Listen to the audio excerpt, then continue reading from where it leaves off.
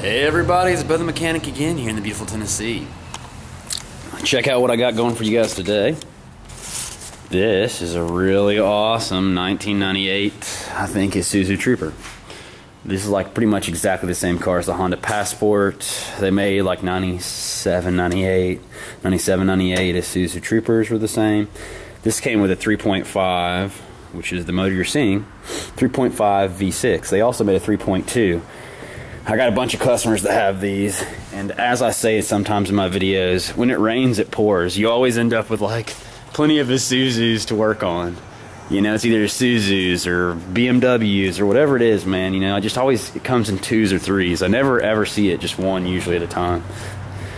So anyway, the point of this video is to show you guys what can happen if you don't keep oil in your car. I tell people all the time, you know, if you want to make your car last forever, it's not rocket science. All you got to do is keep water and oil in it, okay? That's all you got to do. You keep water in it, you keep oil in it. Don't let the fucking water overheat, and don't let the oil just completely run out of your car. It's not hard. You just got to check it every once in a while. Girls are really bad about it, but I mean, there's a lot of guys that do that same thing. You know, cars are crappy, they're expensive, you know, they're not an investment.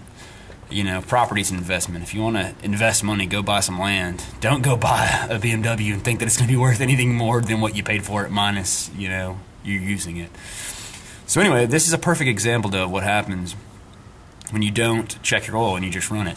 This is a customer of mine. He's a buddy of mine. He was running it down the freeway from Atlanta back to Chattanooga, where I live, and it just died on him. And he called me and he said, "Man, I think it ran out of gas." And I said, "That's possible." I was like, "It just died on you?" And he said, "Yeah." So he wanders off, gets gas, comes back, puts 5 more gallons of gas in it. It still won't turn on. And the interesting thing is at the bottom, you know, it would spin over. He would crank it over, and it would spin over and spin over and spin over, but it wouldn't start. So, you know, they towed it back here, and, you know, he spent a bunch of money doing that. And he gets to the shop, and I take it apart for him, and unfortunately this motor's ruined, but I want to show you guys why. This is a timing belt driven car, okay? And as you can see, the timing belt would go right in here. This is the bottom, the crank. And this is one of your cylinder heads right here. This is the driver's side, passenger side. And as you can see, I've already taken apart the passenger side, but what's happened is, you know, there's oil in the bottom of the car, and it's got a pump, and the pump picks up the oil and it brings it to the top of the motor, okay?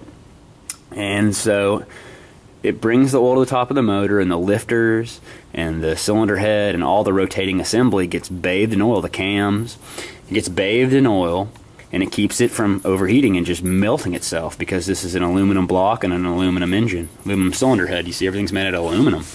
Aluminum doesn't like heat, and nothing likes to rotate without oil or some type of lubricant. So what's happened here is that he's run it with probably a quart of oil in it, okay? And it got so hot from oil starvation, they call it, that it actually started to starve the cams, which are these things. It starved these cams for oil, okay? I'm trying to get, man, a good freaking picture for you guys. Okay, so basically a cam would go, one cam goes right in here. This is a twin cam, and there's another cam that's right in there. And so as you can see from all this scorched, you see how scorched this all looks? It's all brown and nasty. Down here you can see there was a little bit of oil. A little bit of oil did trickle down here, but none of the oil made it up to this side of the cam because it's so far away from the oil pump.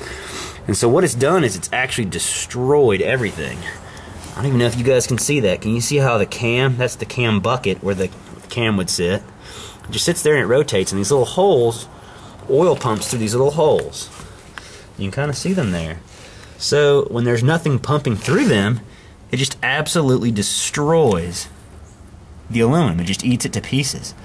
And there's nothing to give up, you know, so the metal just gives up and it just eats the shit out of the aluminum. So it ate all this up and destroyed it. Ate all this up and destroyed it. As you can see, it's stuck down in there. It won't even come back up because it's welded top to the top. In addition, the really cool part is right here. You can see how it is absolutely destroyed. Oil goes inside here, and it coats the inside of this bearing. And all this is an idler. So this is where your timing belt would run up to here, and it'll spin in a circle, and it just drives these two cams at the same time through gear reduction through that gear right there. But so this is bathed in oil all the time. Well, hell no, not when you don't have any oil in it. So look at that, it has just absolutely destroyed it. It's eaten it to pieces, and this whole cylinder head now is junk. It's trash.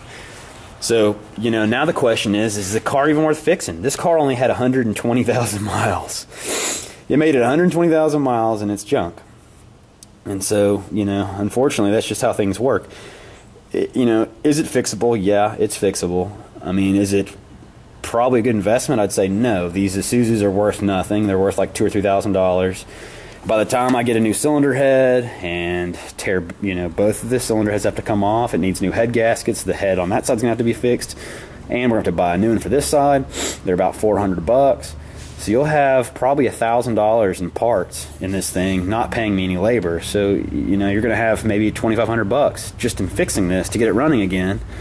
And that's the question, you know, the car isn't in that good a shape. So, you know, it's just one of those things, man, those dilemmas. And all this could have been avoided by just putting oil in the damn car. And I tell people this, the same thing, man, just put oil in the car, check it once a week. Check it every day if you think that it's leaking. You got to check it every day. I just want to show you guys what happens, though. As that cam locks up, you know, as it's spinning,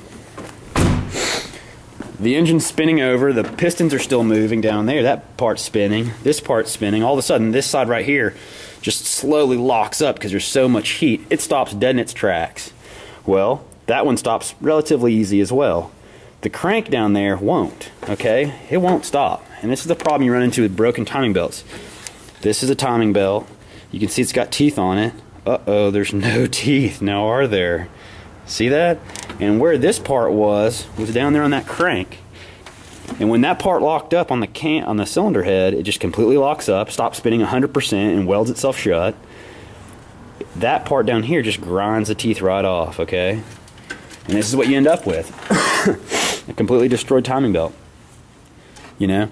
But this is also the same kind of thing they say that you can, you know, if your timing belt breaks, and I wish I had one to show you. Unfortunately, I threw away most of my stuff, but I could show you where I've seen timing belts break. They can, you know, even being filled with oil and being filled with water and not overheating and not running out of oil, they eventually just get old. And eventually, like this one doesn't have any bad cracks in it, but eventually they'll get cracks in this material. And the crack will eventually stretch, the belt stretches, and eventually you might be at a red light and you give it a bunch of gas and dump the clutch or just give it some gas and the timing belt just lets go. And see, all of a sudden, there's nothing holding anything together, so everything just goes wherever it wants. And there's two different types of engines. There's what's called an interference engine and a non-interference engine. This engine specifically is called a non-interference engine. So if the timing belt was to break, like it did kind of, and everything just jumps into wherever it wants to, these valves will not hit the pistons because there's enough space. There's enough space, they call it deck height. There's enough deck height to keep the two apart. That's a non-interference engine. If you have what's called an interference engine, it does what the name implies. It interferes. The valves will hit the pistons and they'll bend up and they'll break and bend and they can punch holes in the pistons. They can do all types of crazy shit. And so that's the things that you guys want to watch out, man. I mean, you want to keep the damn water in your car. You want to make your car last forever. Keep water in your damn car. Watch the idiot gauge, okay? Watch the idiot gauge. Don't let it overheat. Make sure it's got oil in it. Don't run it without any oil. It's cheap. It costs $3. You just stop and check it. I know you don't want to, but it's part of driving a damn car. So, you know, check the water, check the oil, and do the average things like the maintenance, you know. Like your timing belt's pretty serious, you know, you need to do it at whatever your manufacturer suggests. Usually you can find that in the glove box. If you have a Honda Accord or something, it'll say 90,000, 80,000 miles. If you got a Volkswagen, it's right around the same. They're all right around 100,000 miles.